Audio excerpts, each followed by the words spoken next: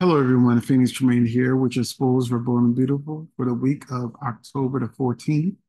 But first, if you haven't done so, please take a minute to subscribe. If you have subscribed, thank you very much. I do appreciate it. Please hit that like button and subscribing is free to do. It helps out a lot.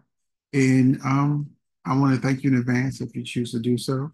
We also have a membership where you get um, access to our lives as well as spoilers and special videos and a whole lot more, early access to videos. So give the membership a try. We'd love to have you.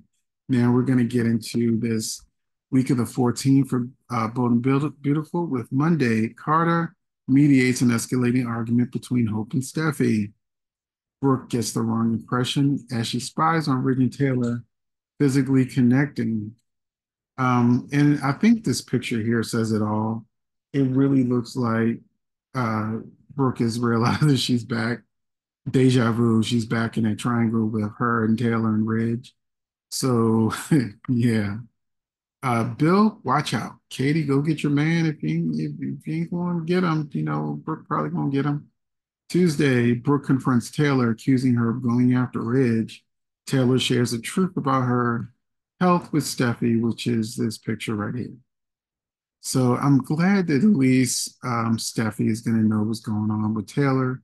This will probably galvanize her even more for her to want Taylor and Ridge back together and causing issues with Brooke as we're on the verge of November sweeps.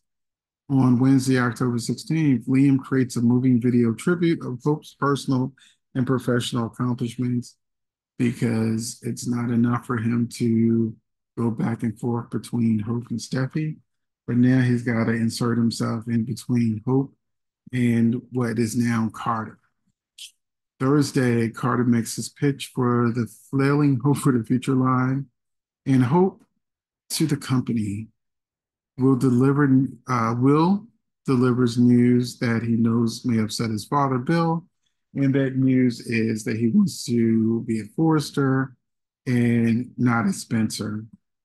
And on Friday, we only get one spoiler, which is Carter gets into his feelings as he and Hope share a romantic evening. Now, that says it all.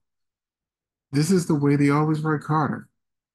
He's always in his feelings and he always gets hurt, and it's a rinse and repeat cycle. So, with that, thank you for watching, and I will see you in the next video. And please let me know what you think of this week's spoilers in the comment section.